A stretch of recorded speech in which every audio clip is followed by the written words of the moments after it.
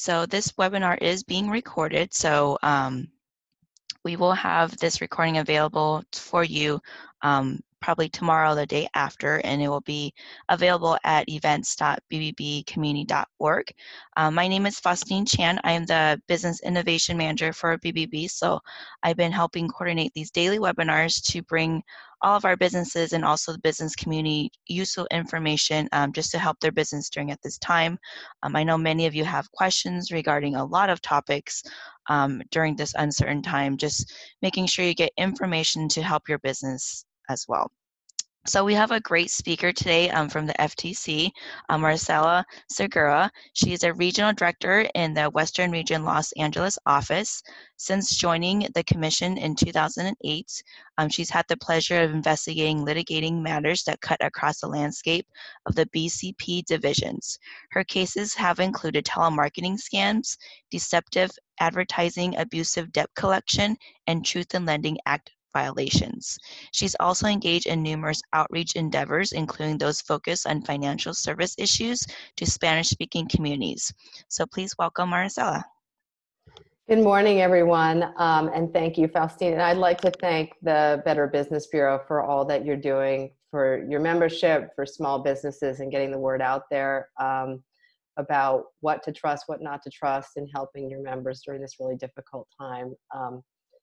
Today we're going to talk about the many and various kinds of scams related to coronavirus that we're seeing, as well as sharing some resources with you and what the FTC is doing about these scams. Next slide, please. And this is my contact email, which will be repeated at the end. So if you have other questions or want to ask about any of the resources that I shared today, please feel free to reach out to me. Next slide. Yeah, so as we know from all health emergencies, natural disasters, that scammers follow the headlines, as do we. And so as headlines change, so will scams. And so what we're seeing is that scammers are taking advantage of the fear around coronavirus, and small businesses aren't exempt from this. Scammers also target small businesses and particularly your employees, which is why it's important to talk about these scams and let your employees know to be on the alert.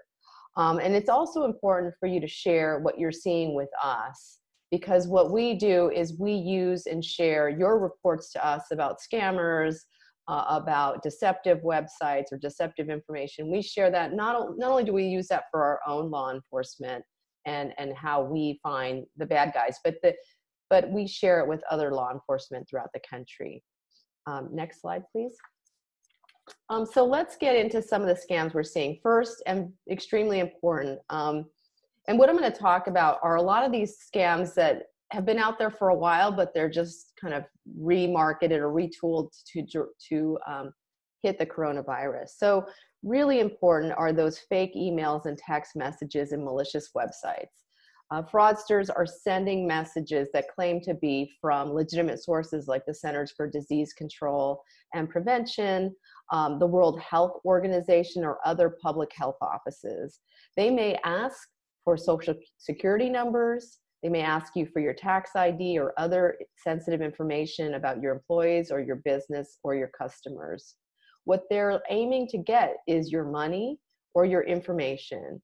They also might be wanting you to click on a website or download a document that downloads malware, not just to your computer, but if you are connected, it can infiltrate your business network. So here is the tip to give to your employees. Do not click on links from sources you do not know, and remind your staff not to do this at work. It's also important to make sure that your anti-malware, antivirus software on your computer is up to date. And I just want to reiterate, this is going to be repeated throughout. The World Health Organization, these public health offices aren't going to be asking you for your tax ID, your personal information, or other sensitive information. And they probably won't be reaching out to you directly with emails and requests. Next slide. And so we're going to see there's definitely one headline that scammers are following, which is that there is aid available under the Coronavirus Aid Relief Economic Act, or CARES Act, and it provides financial help for individuals, and that's the Economic Impact Program, payment program. So this is scammers are following the headlines that there's government help for individuals, and we're also going to talk in a minute about government help for businesses. But staying on this point, criminals will use this type of headline to make their phony pitch sound more credible. So they will grab the names of these programs from the news. They will take some tidbits about how it's going to work and sort of twist it to sound more convincing. So here's what you need to know and what you should share with your employees. If someone calls or emails you out of the blue claiming that there's money available from a government agency, but that you have to provide an upfront payment or provide some personal financial information, hang up the phone. The government will not ask you to pay to get help, nor will they ask for sensitive information to get the help. Also, any help from the government pursuant to this program will have a specific process that everyone will have to follow.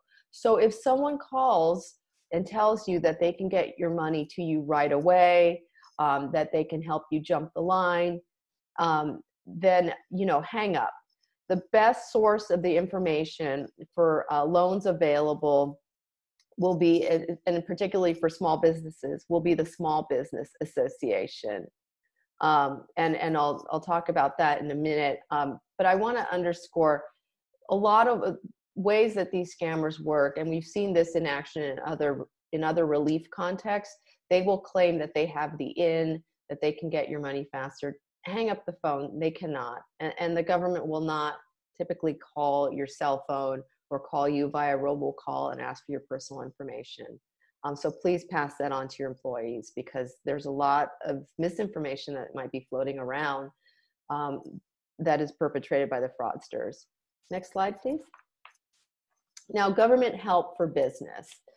The best source for accurate information, as I mentioned, is the Small Business Association, and you can find out information about the relief available for small businesses on sba.gov/coronavirus. As I mentioned, the CARES Act also includes financial help for businesses, including nonprofit organizations and churches with less than 500 employees. As business owners, that's probably a headline that you've noticed, and scammers have too. And as expected, they're distorting the truth in an effort to cheat small businesses. The financial help that is coming to small businesses is through the Small Business Administration. And the best source for accurate information, as I said, is their website. On their website, they will have information about who is eligible and how to apply for the various types of help available. Go to that website, sba.gov/coronavirus, bookmark it, follow the instructions on the page so that you can avoid any other noise out there from scammers who are trying to get your financial information. These are some things to watch out for. Scammers will send you emails that look like they're from the SBA. They may call and say that they are from the SBA or impersonate some other government or financial institution. And they're going to say that they can get your money faster. Don't believe them. Hang up the phone and go straight to the SBA's website. The SBA's Coronavirus Small Business Guidance and Loan Resource page offers the latest information. It'll be updated about the Paycheck Protection Program, the economic injury disaster loans that are available, loan advances, SBA debt relief, and SBA Express bridge loans. The scams that are perpetrating around this SBA help for small businesses aren't new. But we see all the time that there are these application scams where scammers will say, you just have to fill out this form and we'll get your SBA loan for you.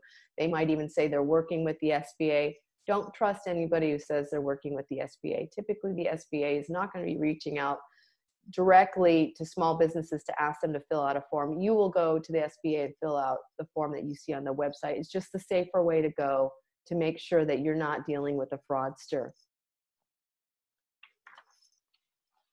And, you know, I want to say it's true that there are legitimate groups, financial institutions sharing information as well. But given, as I said, the number of fraudsters out there that are wanting to make a quick buck, it's hard to figure out who is real, who's legit versus who is not.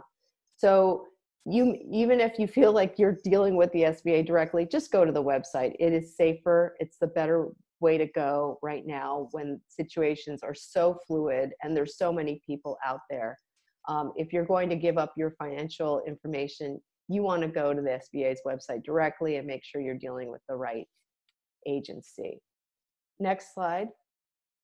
Business email scams. You know, we've warned companies this fraud's not new either. These are frauds that are perpetrated by a business email or what looks to be business email. This is, for example, when an employee gets a message that appears to come from a company higher up, and it directs that person, often someone from the accounting department, to wire money, transfer funds, send gift card codes, or provide passwords or bank account information. And in reality, it isn't someone from the higher up. It's a con artist who has spoofed the boss's email address or phone number. And we often refer to this as the CEO scam. So we have seen emails where it looks like the CEO is directing someone from the accounting department to send a wire, an emergency wire to a particular account. In these times of crisis and uncertainty, an employee may get an emergency request and not think much of it because right now everything feels a bit like an emergency. And scammers know this, so they're going to try to take advantage of this time. And they know that many people are teleworking, they're working from home, and they know that employees can't just walk down the hall to ask whether or not this email is for real or legit. So here's what you need to do. You need to warn your staff about these scams. Tell them that there is such a thing as a CEO scam. Just because the email looks like it's coming from the president of the company, it may not be coming from the president of the company. So they should double check any questionable directive, especially if it's a request to send money, give up some very personal information. Give your employees, after you tell them that there is such a thing as this type of scam, give them a central in-house point of contact where they can verify the requests they receive so that they can feel safe when they double check the information. And ask everyone who's working remotely for you from their computers to make sure that their computer security is up to date. Next slide. Now, IT scams. So this is very much like, and we've seen this before as well, this is like the business email scam, but this time the call or message claims to come from a member of your technology staff who will be calling other employees and directing them to maybe download software or requesting a password. And these scams pose a particular problem now because they engage in what cybercrime experts call social engineering, which is a dark art of manipulating human behavior to facilitate fraud. So what do? They do their homework. They figure out what people are doing for work, especially right now that they're working remotely. They're understanding a lot of people are using video chat like we're using today, video chat platforms to do their work. So they're really good at what they do. They may get information about your business online. They might find your org chart and figure out who's who in the company and say things like, oh, I spoke with Fred who said you were having a computer problem. Or, you know, the meeting has been shifted to our new teleconferencing platform. Here's the link, download the file or download the software. What you don't want your employees to do is to download anything or click links. So your best defense is to train your employees to make sure they know that this type of thing can be a scam as well and where they can go for accurate information. So you want to make sure that you have a good in-house source that you've communicated to others. If you have any questions about technology, go to this person so that they're not responding to random messages that come to them that might look legit but aren't. And then remind them, never give out passwords without double checking. Always stop and verify. If it's something sensitive that they're being asked to hand over, they should stop and verify and go back to that one source of information that you've provided them to stop and verify. Tell them not to be quick to click on links, to stop and verify before they do so. Next scan. So supply scams and fake invoices, we also are seeing that websites are mimicking the look of well-known online retailers. And right now, when supplies are scarce, it's even more so. They claim to have the essentials that you need, but in reality, they're complete fakes. They take your order, grab your credit card information, but don't deliver what you've ordered. So how do you stay away from these fake sites? Well, the safer strategy is to go and type in the websites for the companies that you recognize. Now, and be careful when you're typing in the website. I'm sure some of you are familiar with these fake websites that are just sort of one digit off from the legit website, and they might look legit. You know, they register these websites, and and then the next day they're gone. Before taking a chance on an unfamiliar supplier, you might want to check with your trusted industry colleagues to see whether or not they're the real deal. And often just sticking with the companies that you know and have done business with is the safer course. We've also seen in the past where scammers send fake invoices. Usually these fake invoices have been mailed, but since most people are online right now, they could be seeing fake invoices for supplies sent over email. And they're just hoping that the person who receives it, who might pay your bills, say your accountant or your bookkeeper, they're hoping that that person will get the invoice and assume it's for things that the company actually ordered. And things are topsy-turvy right now. They may not know that you didn't order the paper or the cleaning supplies, so they may just pay it. Make sure that all your employees who are working remotely are communicating with you with the central point of contact and following the regular procedures before paying anything.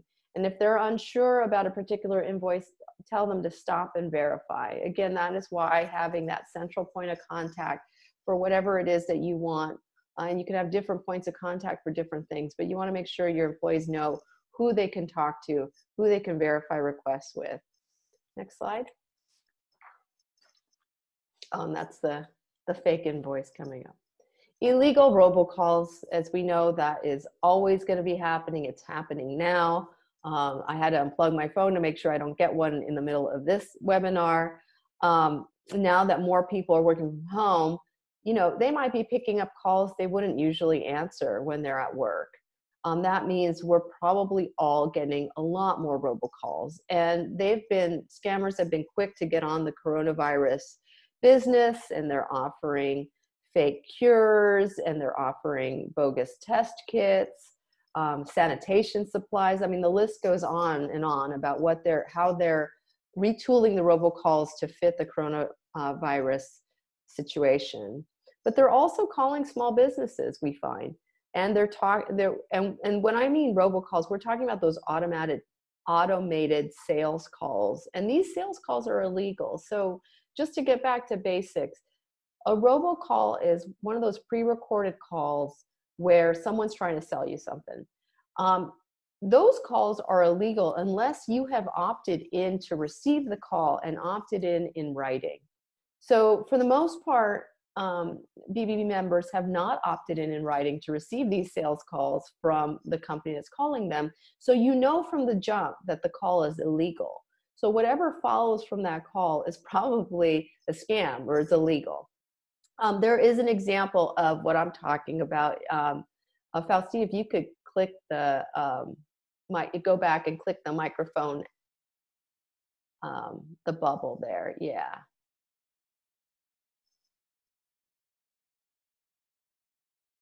Could you hear it? Well, it didn't. I couldn't hear it. It didn't play. But this was the robocall says your small business who may be affected by the coronavirus, and it continues. Ensure your Google listing is correctly displaying. Otherwise, customers may not find you online during this time.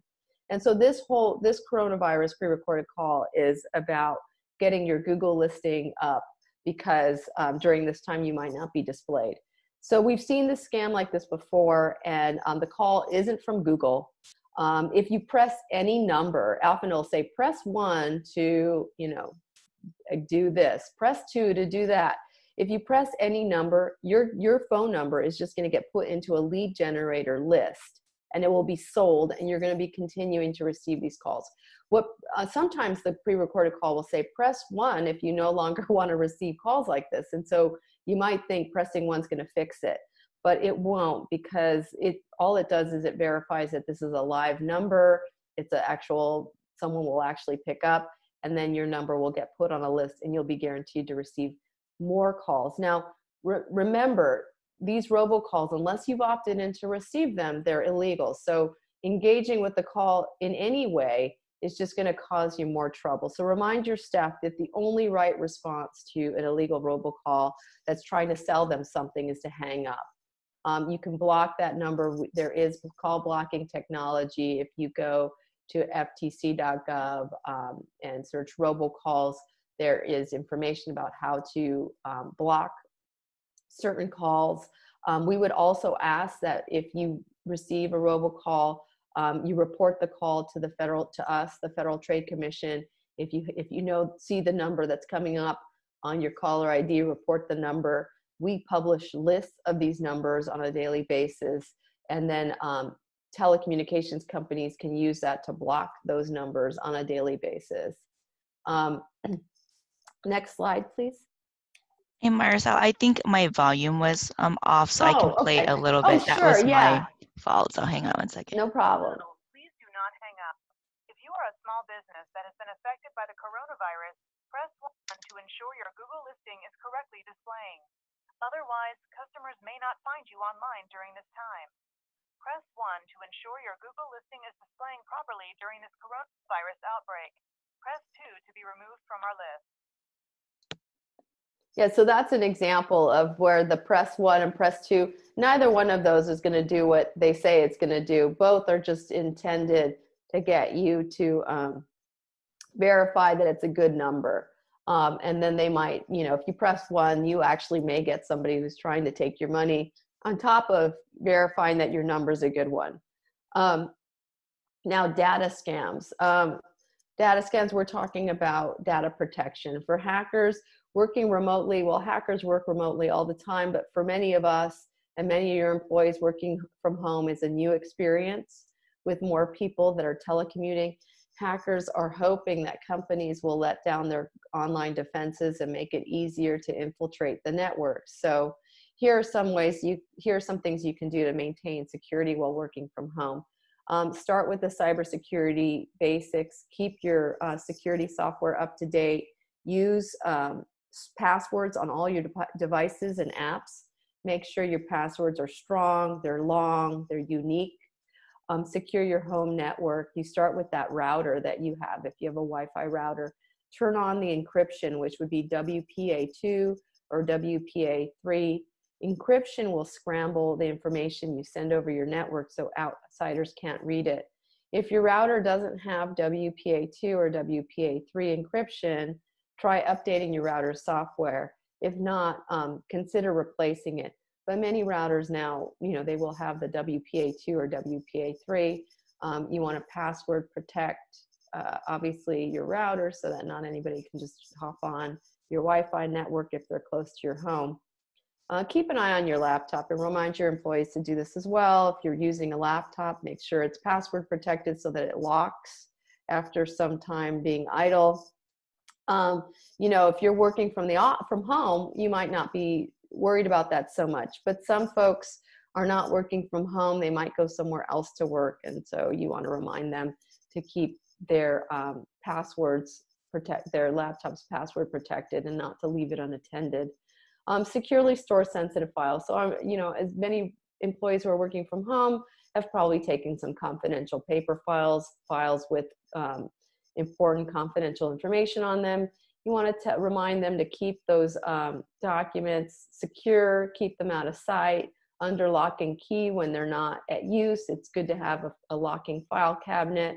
You probably have those at work. You should have them at home. Dispose of sensitive data securely. remind employees that once they finish using whatever document they are using with the sensitive data, don't just throw it in the trash or the recycling bin, shred it.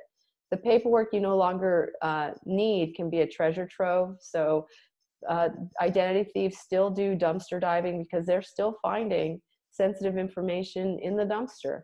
So you want to make sure that your employees know to securely shred the information that includes personal information about your customers or their own personal information. And there are plenty of resources to help you and your employees make a safer transition to remotely working. A good place to start, and I'll share this with Faustine and the BBB that they can put it up, is the National Institute of Standards and Technology, NIST, and it sounds very technologically complex, but what they have is an updated telework cybersecurity page on their website, which I'll provide to the BBB. But it's just a really easy sort of one-sheet reminder of cybersecurity basics at home. And so there is also on our website, we have a small business page. We have cybersecurity information for small businesses as well, listing these and other resources. Next slide, please. And, you know, I think before the presentation, we were talking about this a little bit. There's just so much information flying around. So we'll just call this misinformation and rumors. Some of the information's out there is good, some of it's not. And it can be really hard to tell the difference, especially when the situation is so fluid. There's so many things happening every day. I have to admit, I've received some emails from family members telling me that, you know, this thing is going to happen, that thing's going to happen, you know, some stuff looking like it's coming from the National Guard when it's not. You know, it's just really hard to trust what's real and what isn't. So to try to sort it out, you know, just think critically about the messages you're seeing and ask yourself these 3 questions before you act or pass on any message. So think about, who is the message from? Do you know the person? Do you trust them? Do you trust the business or the entity? Are you sure that it's coming from that place? Considering all the fake emails and phone numbers that we've just talked about, you know, you really have to be skeptical that you know the source of the information. And then think about, what do they want me to do? Do they want me to buy something? Do they want me to take some action, like give up some piece of personal information? Do they want me to download a file? If they are asking you to do something as opposed to imparting some information that might be useful to you, then you need to think twice. They want something from you. And then finally, what is the evidence behind the message? Do some fact checking yourself from good sources. Even if you trust the messenger, does the evidence support what they're saying? As I said, some of my family members are great intentions, but they're sending me these texts that aren't real. And I have to say, you know, look it up. It's not real. It's a scam. And so I would just urge you to let these 3 questions guide you as you're looking through messages online, or, you know, a family member flips you a piece of information, and let them steer your next course of action. So to get government sources about COVID-19, you can start at usa.gov.gov/coronavirus. And there's an aggregation of links to federal, state, and local government agency and sources on up-to-date information regarding the coronavirus, government efforts to deal with it. I think there's a link to the Small Business Association. So try to go to the trusted sources. Next slide. In terms of law enforcement, an important part of the Federal Trade Commission's work is targeting companies that make claims without scientific proof to back it up. And we're seeing a heck of a lot of this right now. You know, there are makers of tea, essential oil, colloidal silver, that are, these companies are making claims that it is, will make you immune to coronavirus or will help cure it. But these products will not prevent coronavirus. And there's no evidence to back up these claims. So during this pandemic, the FTC's attorneys and investigators are working closely and have worked closely with the Food and Drug Administration to find the companies that are breaking the law and stop them. Our two agencies recently sent warning letters to 7 companies, giving them 48 hours to say how they're going to address the concerns. Basically, they're making claims about how their product was going to help prevent coronavirus, and we asked them for what we call their substantiation, or their backup, their proof. Both the FTC and the FDA want to make sure that the claims are removed. And so we watch the social media, we watch online marketplaces and complaints that are submitted to us to make sure that these companies have stopped posting these claims. So your reports really do matter, because if you spot what looks like a suspicious claim about a so-called coronavirus treatment, please let us know and submit your complaint to ftc.gov/complaint. And so here are the list of the companies that we sent warning letters to because they made a claim about some product right now with respect to coronavirus. Next slide, please. And so to talk a little bit more about our enforcement, we are also tackling those illegal robocalls like the one you just heard.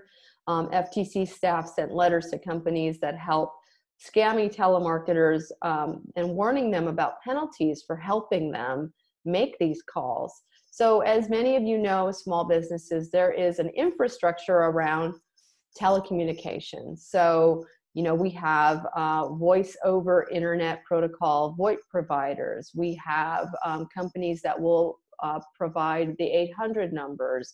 We have companies that will help carry your telephone call.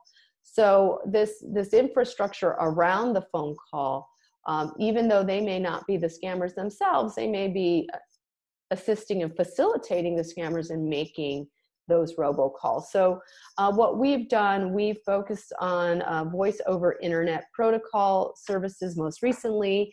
These are the companies that transmit illegal robocalls or carry them for telemarketers, or that give the phone numbers that scammers can use for people to call them back.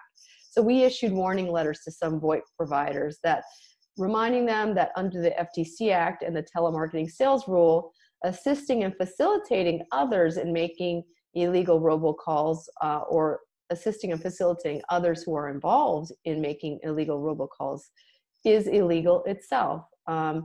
And as I mentioned, pre-recorded sales message are all illegal unless you have opted in and you've given your express written permission to receive the robocalls from that person or the company. And most of us have not. So for the most part, all of those robocalls we're getting are illegal. The companies that received these warning letters are various. One of them is VoIP Max. Another one is SIP Join Holding, iFly Communications, Third Rock Telecom, Bluetone Telecommunications, VoIP Terminator, aka BLM Marketing, J2 Web Services, Boxbone, and Comet Media. So those companies receive warning letters to let them know that even assisting and facilitating companies making illegal robocalls can be itself illegal under certain circumstances. And then finally, next slide. So I urge you all just to stay informed. If you want to receive our business alerts, we do blogs. We have blog posts and business alerts, which are, you know, digestible nuggets, and they usually give up-to-date. They will give up-to-date information on emerging scams. You can subscribe to these and get them via email or on your phone. And you can go to ftc.gov/subscribe. We again urge you to report scams or questionable claims to us, ftc.gov/complaint. You know, this is important, not just to the FTC, but to all law enforcers who have access to our system, and to people in your community, that you take the time to report a scam. So whenever you see a suspicious claim or anything you might think might be a scam, let us know and submit your complaint at ftc.gov/complaint. And you know, here are some key sources for you to share about the latest on the pandemic. Go to coronavirus.gov, which takes you straight to resources, including the Center for Disease Control, to learn more about scams and how to avoid them. We have a coronavirus dedicated page, ftc.gov/coronavirus. And then to learn about what's going on across the federal government, and along with other resources from other agencies. The federal government has set up usa.gov/coronavirus so that you could get all those resources in one place. Next slide. And so you can help us spread the word about the coronavirus scams so that not only you, your employees are on alert, but others in your community. So the FTC has dedicated a web page, as I mentioned, the coronavirus, ftc.gov/coronavirus, that has timely information about scams. And it's a great resource to share with others. And you can use the social media graphics you'll find at the bottom of that page to help us promote sort of these resources through your communication channels. I mean, we're basically all in this together. And so the more trusted information we can share with everyone, we know the safer we will all be, the safer your businesses will be, but the safer your families will be as well. So if you can just get to the next slide. And as I mentioned, this is my contact information. If you have any questions, you can reach out to me directly. And, you know, I'm happy to share whatever resources we have. And that is my email. My name is Maricela Segura, and that is a phone number where I can be reached. So thank you very much for your time. Thank you, Faustine, and to the BBB for hosting me this morning. And I just would take any questions if anyone has any questions. Yeah, so if anybody has any questions, you can type them in the chat option or the Q&A, and we can answer those. There was a question that just came up on the scams due to COVID-19. Has the FTC seen a rise in those types of scams as we progress throughout the months with this virus? So what I'll say is we've definitely seen a rise in the complaints about COVID-19 scams. Yes, it's been going up on a regular basis and pretty dramatically. So we have, and we're tracking those now. And actually, if you go to our complaint assistant, there will be a section to check the box that it's a coronavirus related scam. And then we have a question from Marilyn. Due to the recent article that just was sent out about someone's Zoom account being hacked in with their meeting, what do business owners do when they do get hacked? Do they just contact the law enforcement or the FTC? What are the proper procedures they need to follow? So you should submit a complaint to the FTC, and you might contact law enforcement. I mean, it really depends on what they have taken from you, but you want to report it to FTC, and you can also report it to law enforcement, especially if you feel like sensitive personal information was taken from you. If it was just, if it was a Zoom meeting where I've seen some articles where they'll just hack into a Zoom meeting and disrupt the meeting. That may be low sensitivity, but I think what it reminds us that article, I think I've read the same article where hackers were just disrupting meetings with messages or some other disruptive material.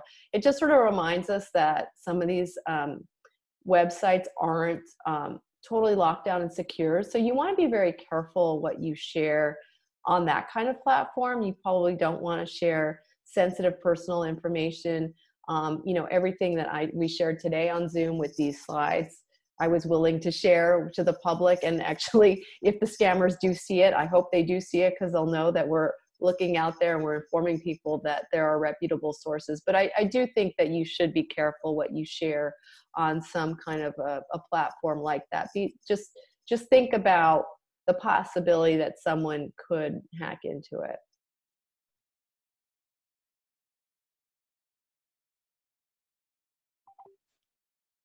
If anyone else has any questions, please go ahead and type them in the chat option or the Q&A, and we can answer those.